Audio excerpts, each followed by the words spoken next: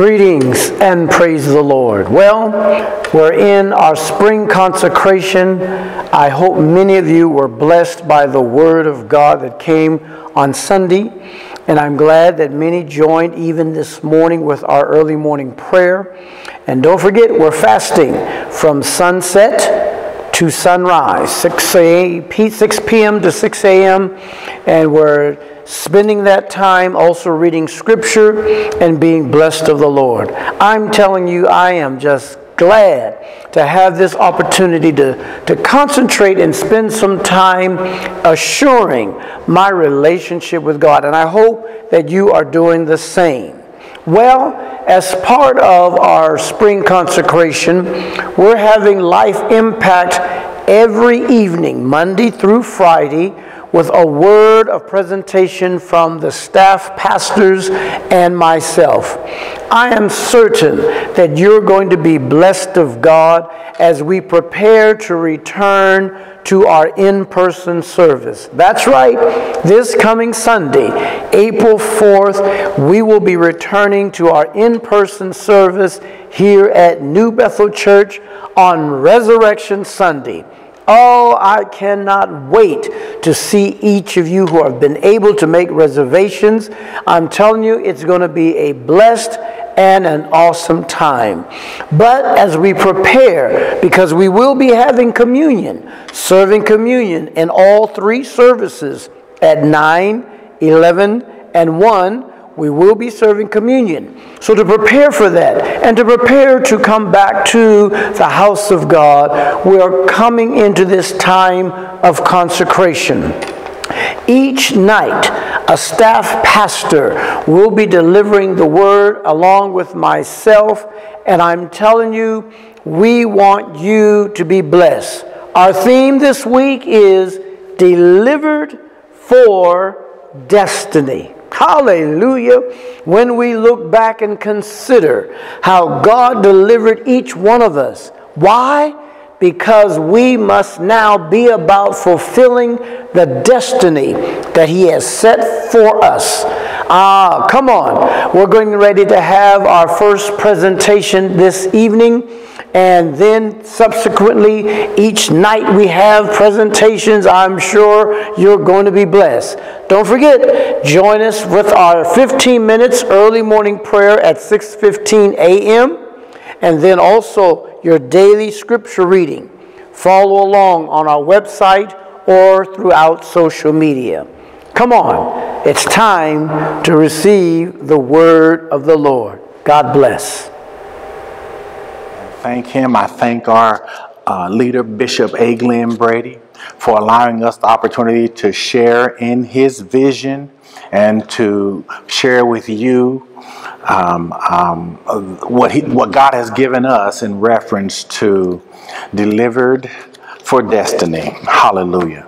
And so let's go to the Father in prayer. Father, in the name of Jesus, Lord, we just thank you once again on this evening. God, you're so awesome and so amazing. There's only one true, loving, and living God, and I am so blessed to be part of the called. And God, I just ask, Lord, that this lesson, Lord, be pleasing in your sight, Lord. Let what is need to be said, and let what needed to be heard. And so, God, we bless you and we thank you, and we ask, God, that the Holy Spirit have its way. Ooh, Lord, in the name of Jesus.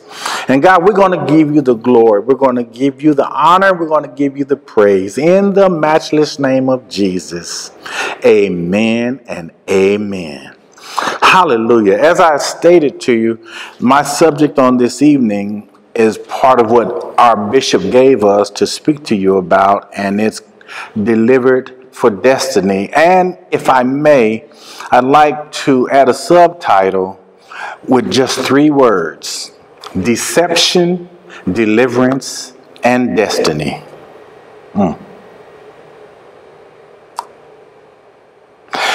Deception is defined as the act of causing someone to believe something that is not true in order to gain an advantage. And I want to just pause briefly to say to you that there are 3 types of people: those that please others, those that please themselves, and those that help others. And in this lesson tonight, you're going to hear about two individuals that went through all three of these phases. Hallelujah. But there are three subjects of this lesson as well. And the subjects are a turtle, the Apostle Paul, who was initially known as Saul before he became an apostle, and then myself. Hallelujah. So as I began, I was driving down North 51st Street one day, and I was approaching Georgia Avenue. And I saw crossing the road in front of me one of the largest turtles I had ever seen in my life. This turtle was huge. I guarantee it weighed every bit of 75 pounds. And it was about 2.5 to 3 feet in circumference.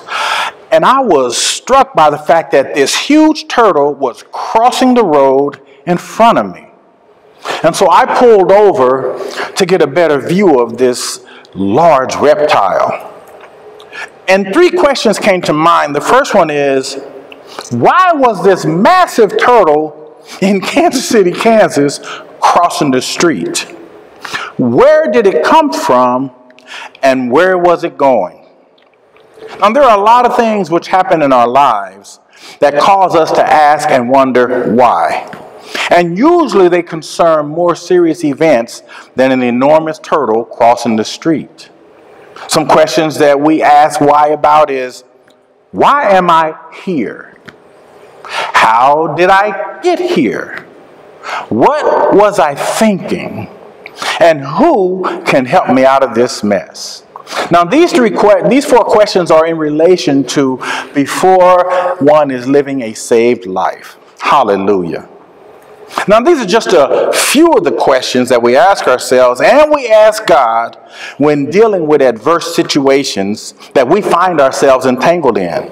Some situations which are self-inflicted, and some situations which happen to us without provocation nor reason that we suppose. It's one thing to ask God why, and it's another thing to doubt his goodness and his existence. Now, there's going to be a lot of scriptures that I'll be sharing with you, and I'm not going to ask you to go to them, but I will ask for you to record them, write them down. The first scripture is Psalms chapter 10 and verse 1, and this is in the Message version, and the scripture reads, God, are you avoiding me? Where are you when I need you? And then we can go to Habakkuk chapter 1, verses 2 through 4, and the word of God reads, God, how long do I have to cry out for help before you listen? How many times do I have to yell, help, murder, police, before you come to the rescue? Why do you force me to look at evil, stare trouble in the face, day after day? Anarchy and violence break out. Quarrels and fights all over the place. Law and order fall to pieces. Justice is a joke.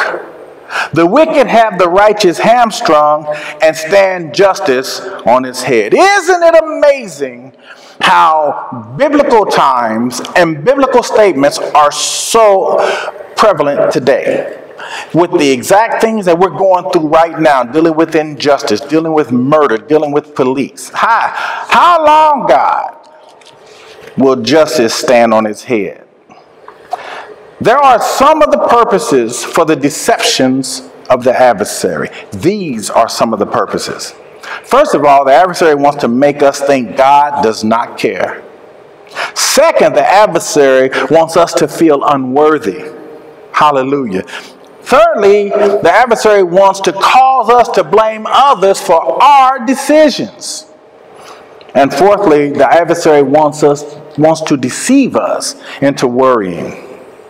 But there are answers to these questions, and the Bible tells us in Joshua chapter 1 and verse 9, haven't I commanded you strength, courage? Don't be timid. Don't get discouraged. God, your God, is with you every step you take. Hallelujah. We don't have to be concerned about those previous questions if we understand that God is with us in every step we take. Isaiah 43:18 says, forget about what's happened and don't keep going over old history. Hey, don't be worried and don't feel unworthy. God is making us a new creature. James 1:14 says, the temptation to give in to evil comes from us and only us. We have no one to blame but the leering, seducing flare-up of our own lust. And then Philippians 4:6 says, don't fret or worry. Instead of worrying, pray. Let petitions and praises shape your worries into prayers, letting God know your concerns. Now, all of the scriptures that I'll be reading to you are in the Message version, and when it's appropriate, I'll let you know when we're referring to the King James Version. Amen?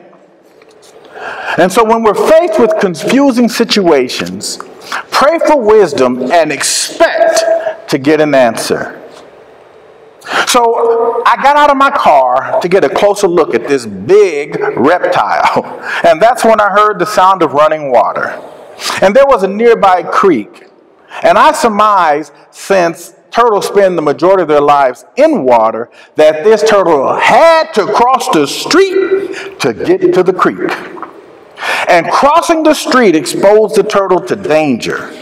Have you ever found yourself exposed to danger either because of instinct or craving or self-will? Because of instinct, some salmon find themselves in the jaws of bears trying to get to the spawning ground. Because of instinct, male spiders face sure death while mating with female spiders. Because of instinct, African caribou will migrate across an alligator-filled river just to get to the other side. You see, animals are driven by instinct, but God has given humans self-will. Because we have self-will, God has placed in us the ability to hear his soft, quiet voice, his still voice of warning and reasoning. How many times have you disregarded God's still voice in your mind, which declares to you, don't do that, don't go that way, avoid that person? But because God has granted us the option of self-will, we do what we want to do. Unlike the turtle, whose instincts force it to get into the water, even at its own peril. As I approached and knelt to examine this huge reptile, it quickly retreated into its shell. I was observing its beauty, its size, its life experiences etched into its shell, demonstrated by scrapes, chips, and cracks. Another motorist stopped also, and he came running over to me as I was kneeling over the turtle, and he said, I saw that turtle first, but it took me a long time to turn around and come back. And he stated, that turtle will make good soup. What I saw as magnificent, experienced, and deserving of life, someone else saw as food. Now, I'm not saying that this man was the devil. He was probably just hungry. But isn't it just like the devil to see what God has created for purpose to be regarded as food? There's a battle for your soul, and Satan wants to devour you. Period. Job 1:7 said, God singled out Satan and said, what have you been up to? And Satan answered God and said, going here and there, checking things out on earth. Satan's purpose is to observe you on all sides, to find your weakness and exploit them. Hallelujah. One of my weaknesses was a desire to please people. Whatever crowd I was with, I went along with so that I could be considered one of the cool ones. This longing led me to emulate the actions of those leaders that I was following, especially as they were using drugs. I wanted to fit in, and so I started using as well, starting with marijuana and eventually experimenting with all other kind of drugs, eventually doing whatever it took to get high. The ultimate drug for me was cocaine. And once introduced to it, my life started this downward spiral that I no longer had control of. And in the process of time, I became morally, spiritually, physically, and financially bankrupt as I chose to please myself. Hallelujah. See, Saul, who was the other individual that I told you we'd be talking about, started off as a people pleaser when he witnessed the men who he looked up to murdering and stoning Stephen. With impunity and to impress them, he took on their cause. The Bible says in Acts chapter 7 and verse 60, then he, speaking of Stephen, knelt down, praying loud enough for everyone to hear, Master, don't blame them for this sin. Those were his last words. Then he died. And Saul was right there congratulating the killers. It wasn't long after when Saul started pleasing himself in his desire to silence Christians. Acts 8 and 3 says that Saul just went wild, devastating the church, entering house after house, dragging men and women off to jail. You see, I had become a relentless addict. Saul had become a relentless persecutor. How do we fight against a relentless enemy that's always on the attack? By placing his relentless spirit on us. The Bible tells us in Ephesians 6 and 12, for we wrestle not against flesh and blood, but against principalities, against powers, against rulers of the darkness of this world, against spiritual wickedness in high places. That's the King James Version. 1 Peter verse 5 and 8 tells us, be sober-minded, be watchful. Your adversary, the devil, prowls around like a roaring lion, seeking someone to devour. Hey, glory! The devil sees us as food. That word devour originates from the Greek word kadapino, which means to gulp entirely. Glory, which means to swallow up, to destroy. What must we do? We have to change our perspective of the power of the choice of self-determination. The devil is a liar and a deceiver. His whole tactic is to trick you into believing a lie and having you act upon that false belief. While in the safety of Egypt, Joseph told his brothers who had sold him into slavery in Genesis 50 and verse 20, don't you see? You planned evil against me, but God used those same plans for my good. And as you see all around right now, life for many people. Hey, what the adversary meant to destroy you, God uses it for your good. James chapter 1, verses 2 through 5, the Bible says, consider it a sheer gift, friends, when tests and challenges come at you from all sides. You know that under pressure, your faith life is forced into the open and it shows your true colors. So don't try to get out of anything prematurely, glory. Let it do its work so you can become mature and well-developed, not deficient in any way. If you don't know what you're doing, pray to the Father. He loves to help. You'll get his help and won't be condescendent when you ask for it. Glory. Hallelujah. God knows the plans and plots against you. And if you trust him, he will use them to elevate you instead. Now, at the same time, helping many others in the process. So we must accept the fact that it's not just about you.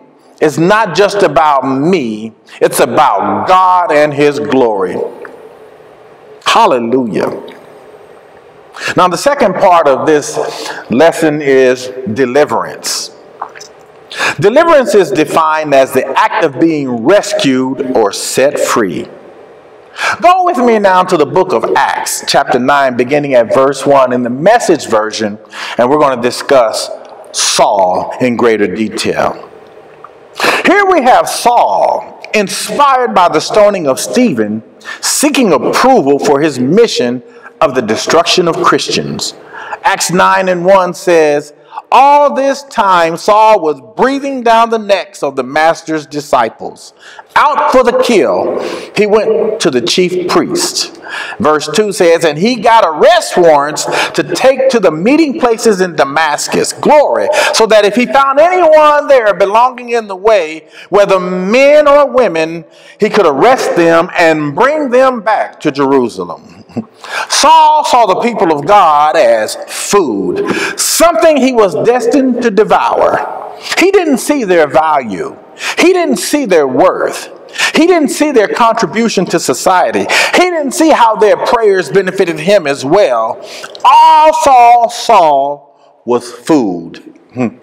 Now, I saw the etchings of life on that turtle, just as I myself have the evidence of life on this body. Glory. Exemplified by numerous scars, by mended bones, artificial metal implants in my pelvis, from which I will always feel pain the rest of my life. See, life shows in the frown which I wear, not because I'm an angry person at heart, but because of the injustice and mistreatment I've suffered in life, some of which was due to my own decisions, and because I didn't have a real relationship with Jesus, I was vulnerable and available as food, glory. And self-will blinded me from the totality of my actions. You see, Saul had set his own plans.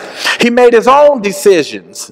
He selected like-minded people that he needed to accompany him in his endeavor. It was his life, and he was determined to live it as he pleased. Then along came Jesus. Saul went from riding high to laying low. Saul fell to the ground, and I went into hiding, and that turtle retreated into its shell. Glory. At some point in each of our lives, all three of us suffered the indignity of failure. Plans interrupted and dreams arrested.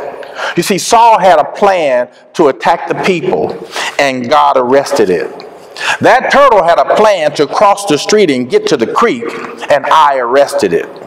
And I had a plan to live my life according to my own will, and God arrested it.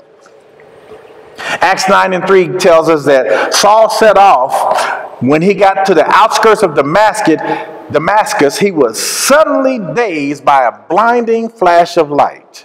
How devastating it must be when you can see your goal, the outskirts of Damascus, and then God stops your plan. How demoralizing is it to taste victory only to have it snatched away by the jaws of defeat at the last possible moment? How awful to think that you are winning only to be blindsided by a knockout punch from nowhere. Acts 9 and 4 says that he fell to the ground and he heard a voice, Saul, Saul, why are you out to get me? And Saul said, who are you, Master? And the response was, I am Jesus, the one you're hunting down. The King James Version states, I am Jesus whom thou persecutest. It is hard for thee to kick against the pricks. Anyone who made a living in agriculture understood the proverb, kicking against the prick. An ox goad is a stick that's used to guide the oxen in the direction that you want them to go while they're plowing. A farmer would prick the animal with this stick to get it to go in the right direction, and sometimes the ox would kick back against the prick, thus causing the spirit to go into their flesh, causing them more pain. The more the ox rebelled, the more it suffered. Glory. Saul recognized that language and knew that he had to succumb. Now, see, I picked up that heavy turtle and it immediately started lashing out with its claws in the front and the back. And it turned its head toward me, so I had to carry it out from my body. And I carefully placed it into the back of my van because I knew that if I left it there in the street, it would become somebody's meal. And I didn't want it to reach its demise in that manner. So I had to stop the path that it was traveling and change its course by force. Hey, glory. Jesus stopped Saul by force. Jesus stopped me using a different force, but force nonetheless. What is the first thing necessary when you find yourself that you've dug yourself into a deep hole? What's the first thing you got to do? The first thing that we all have to do is to stop digging. Stop your direction. Stop your intentions. Stop your plans. Just stop digging. Usually the process of deliverance isn't pleasant in the beginning because it requires drastic change. And change is not easy once you become accustomed to your condition, to your situation. Wealthy people fraternize with other wealthy people. Politicians hang around with other politicians. Christians gravitate to other Christians. And addicts want to be around other addicts because they are shunned by mostly everybody else. But you see, I was different. How was I different? I was uncomfortable around non-users and I was uncomfortable around other users. You see, I had given myself up to this drug life, and I was determined to live how I chose. And like Saul, who was determined to live how he chose, I too had an encounter with Jesus. And I guarantee you that I too was kicking against the prick. Hallelujah. Some time ago, Elder David Hollis told us that everybody has a coat. And I saw a sermon one time by Bishop T.D. Jakes that said everybody has a light. Each of us has a light inside of us. And some people's light is just brighter than others. But nobody's light is brighter than Jesus. Glory to your name. And we all recognize that when we are in the presence of someone else's light that's brighter than us, by relinquishing. Glory to your name. Saul experienced a brighter light. I too experienced a brighter light, and I was afraid of it, just like Saul. And when I approached the turtle, it retreated into its shell because of fear as well. Saul retreated and fell to the ground. I retreated and ran, and the turtle retreated into its shell. Not too much of a difference there. Now, for us to hear, our attention must be gained, and when Jesus has our focus, then he can speak to us. Glory. Acts 9:6, Jesus told Saul, I want you to get up and enter the city, and in the city you will be told what to do next. Just stay with me. I'm going somewhere with this. Jesus told me to get out of the city and stay with family. Get away from the people that you're hanging with. They want to do you harm. And then Jesus, through a prophet, described the people that wanted to harm me. And it was at that point that I knew that this thing was real. And I left the city. The Bible says that in Acts chapter 9, his companions stood there dumbstruck. They heard the voice, but they didn't know where the sound came from. You see, your deliverance is just for you. How God speaks, what he says is specifically tailored for your attention. And whatever means he uses to get his will across will be determined by the resistance that you put up when he is trying to get your attention. Now, during the event of your deliverance, no one else will understand. You see, those who used to do drugs with you won't understand that you're no longer doing drugs. Those that didn't do drugs won't understand that you're no longer doing drugs. And those that you wronged when you did drugs won't believe that you're delivered. because of all the pain that you've caused. And what I've learned is that when the people of God seem to have the hardest time forgiving an individual. But you see, God reserves one ram in the bush. And believe me, it was those individuals that were there with Saul. It was the family member that allowed me to live in their home while God was making other arrangements for my deliverance. One person is always committed in any way possible to assist you in your transformation from death to life. One person that God has in preparation to help save you. Acts 9 and chapter 8, the Bible says, while Saul, picking himself up off the ground, found himself stone blind, and they that were with him had to take him by the hand and lead him into Damascus. See, Psalms 46 and 10 says, step out of the traffic. Take a long, loving look at me, your high God, above politics, above everything. The King James Version says, be still and know that I am God. I will be exalted among the heathen. I will be exalted in the earth. Hallelujah. Deliverance can be confusing. Deliverance can be scary. Deliverance can be brutal. But it is necessary to advance you to the next level, the next plane, the next plateau, which is your destiny. Glory. Glory. Now we're in the last session. Destiny. Destiny is defined as the events that will necessarily happen to a particular person or thing in the future. Jeremiah 29:11 says, I know what I'm doing. I have it all planned out. Plans to take care of you, not abandon you. Plans to give you a future you hope for. Glory. Man may have desired destinations. Man may have goals they want to achieve, but only God knows your destiny. Man can plan, but God knows. Romans 8 and 28, the Word of God says, that's why we can be so sure that every detail of our lives of love for God is worked into something good. The King James Version says it like this, and we know that all things work together for good to them that love God, to them who are called according to His purpose.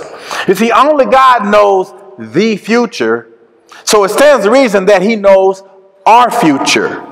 What an amazing thing to place our future in the hands of Jesus and experience unspeakable joy because of leaving our own life, our plans and our goals to the control of Jesus and learning, hallelujah, that everything He said to us is true. Hallelujah. Everything we heard about Jesus is true. So you see, after Saul followed the instructions he received on that road to Damascus, his life was altered completely. He recognized that the greater light had a greater plan for him. He realized that persecuting the followers of Jesus was the wrong path, and that this revelation not only saved Saul, but countless other believers who have put their faith and trust in Jesus were saved in the process. Saul, who became Paul, went on to write the majority of the New Testament. And here is an example of my favorite verse of the transforming love of Jesus demonstrated by Paul's letter in Romans. Romans 12 and 1 says, so here's what I want you to do. God helping you. Take your everyday ordinary life. You're sleeping, you're eating, you're going to work, you're walking around life, and place it before God as an offering. Hallelujah. Embracing what God does for you is the best thing that you could do for Him. I'm going to say that again. Embracing what God does for you is the best thing you can do for Him. And verse 12 and 2 says, don't become so well adjusted to your culture that you fit into it without even thinking. Instead, fix your attention on God. You will be changed from the inside out. Readily recognize what he wants from you and quickly respond to it. Unlike the culture around you, always dragging you down to its level of immaturity, God brings the best out in you, develops well-formed maturity in you. My future as a drug addict was destined for the hospital, destined for prison, and destined for death. It was changed by the one who knew more about me than I knew about myself. Jesus knew the future I chose wasn't the future he chose. And his spiritual intervention was necessary to get me on track toward his destiny for me. You see, I took that turtle home and I released it into the creek next to my house. I observed that because of the water, a transformation took place. Because of the water, no longer was this turtle a lumbering, meandering, scared creature exposed to the destructive forces of the world, slowly struggling to get across that street. Because of the water, this creature is agile and can move quickly in this safe environment. You see, God sent me to free that turtle from certain death. God sent Ananias to do the same for Saul. And God sent A. Glenn Brady to New Bethel to do the same for New Bethel. The Bible says in Acts chapter 9, verses 17 and 18, so Ananias went and found the house, placed his hands on blind Saul, and said, Brother Saul, the master sent me. The same Jesus you saw on your way here, he sent me so you could see again and be filled with the Holy Spirit. And verse 19 says, no sooner were the words out of his mouth than something like scales fell from Saul's eyes. He could see again. He got to his feet and was baptized. Hallelujah. The first thing he did was recognize a change, and he knew he needed to be baptized. God allowed me the opportunity to change the turtle's destiny from death in the boiling pot to the water flowing with life. God sent me to New Bethel to get a full understanding of the power of salvation through Jesus Christ. The water provides protection. The water provides food. The water provides life. And what is this water? This water is Jesus Christ. John 4:14 says, anyone who drinks the water I give will never thirst, not ever. The water I give will be an artesian spring within, gushing fountains of endless life. Glory to your name. John 7:37 says, on the final and climactic day of the feast, Jesus took his stand. He cried out, if anyone thirsts, let him come to me and drink. Isaiah 12:3 says, joyfully you'll pull up buckets of water from the wells of salvation. Hey, God knew a pandemic was in our future. He redefined our plans for the future. A new sanctuary with new financial obligations may have been too much to handle, and we could have suffered because of the strain. During this season of COVID-19, the adversary has destroyed many. Some saved and some not saved. But thanks be to God, New Bethel hasn't lost not one member to the pandemic. Like Paul and the ship, when it wrecked at Malta, none were lost. Glory be to God. Acts 28:1 says, once everyone was accounted for and we realized we all had made it, we learned that we were on the island of Malta. Malta is the Greek word for Melita, which means honey. Oh, taste and see that the Lord is good. Although several members have contracted the virus, once again, just like Paul on the island of Malta, when he was bitten by a poisonous snake, the Acts chapter 25 says, Paul shook the snake off into the fire, none the worse for wear. The saints of New Bethel shook off COVID-19, none the worse for wear. With the help of Jesus. Hallelujah. Glory be to God. None the worse for wear. Isaiah 12:2 says, yes, indeed, God is my salvation. I trust. I won't be afraid. God, yes, God is my strength and song, best of all, my salvation. Isaiah 12:4 says, as you do it, you'll say, give thanks to God. Call out his name. Ask him anything. Shout to the nations. Tell them what he's done. Spread the news of his great reputation. Verse 5 says, sing praises, songs to God. He's done it all. Let the whole earth know what he's done. Now I have to start ending, and I want to leave you with this. On that road to Damascus, when Saul asked, who are you, Lord? Jesus responded, I am Jesus. Jesus declared, I am. Exodus 3:14, God said to Moses, I am who I am. Tell the people of Israel, I am sent me to you. John 14:6, Jesus said, I am the road, also the truth, also the life. No one gets to the Father apart from me. John 8:58 says, believe in me, said Jesus. I am who I am long before Abraham was anything. Revelations 1:8 says, I am Alpha and Omega, the beginning and the end, saith the Lord, which is, and which was, and which is to come, the Almighty. Revelations 1:8 says, I am the Alpha and the Omega, the beginning and the end. John 11:25, Jesus said unto her, I am the resurrection and the life. He that believeth in me, though he were dead, yet he shall live. John 8:12, then spake Jesus again unto them, saying, I am the light of the world. He that followeth me shall not walk in darkness, but shall have the light of life. Jesus is saying to all of us, I am.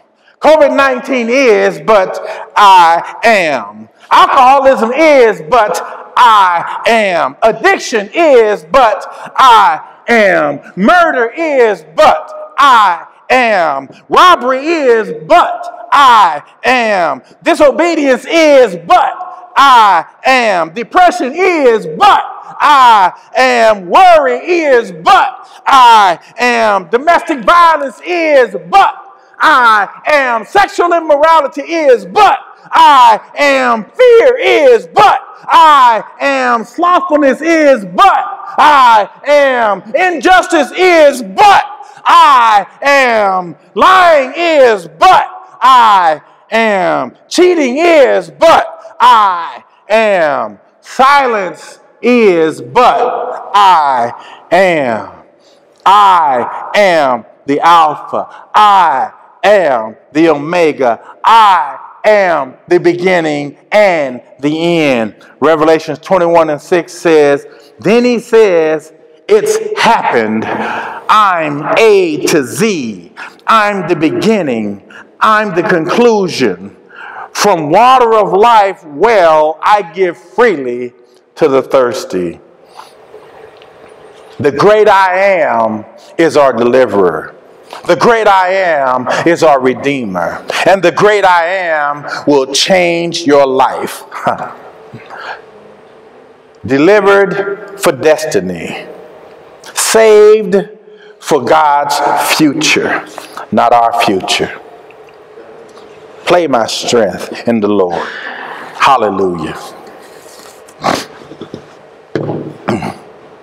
New Bethel Church family, we pray you were blessed by the worship and the word of life on today. If you need prayer, encouragement, or if you feel a tug at your heart, we encourage you to call our church office or even email us. We have ministers and those waiting to pray with you, to encourage you, and to help you with the next steps of salvation according to the Word of God. You may also even join the ministry, even in the midst of a pandemic. The New Bethel Church is striving to meet the needs of our families and our community in any way that we can. If you would like to sow into this ministry, you may do so online on our website at newbethelkc.org by using the Givelify app and searching New Bethel, Kansas City, Kansas. You may also mail in your gifts or drop them by during the church office hours, Tuesday through Friday. Now, we do not want the ministry to stop here. We encourage you to connect and be a part of our weekly services. We have a prayer call with Pastor Brady every Tuesday and Thursday morning at 6:15 a.m. We also have Life Impact Bible Study live on our Facebook page at 7 p.m. on Wednesdays. Also on Wednesdays, we offer a food pantry in connection with harvesters, and it is from 2 to 4 p.m. Our YouTube channel is a great ministry tool that we are able to use to provide services and lessons for adults and children. New Bethel KC TV. Connect with us and share those with other family members and friends. Now, you may find more information about upcoming events on our website at newbethelkc.org or simply by searching our social media tags at New Bethel KC. We look forward to seeing you again next Sunday.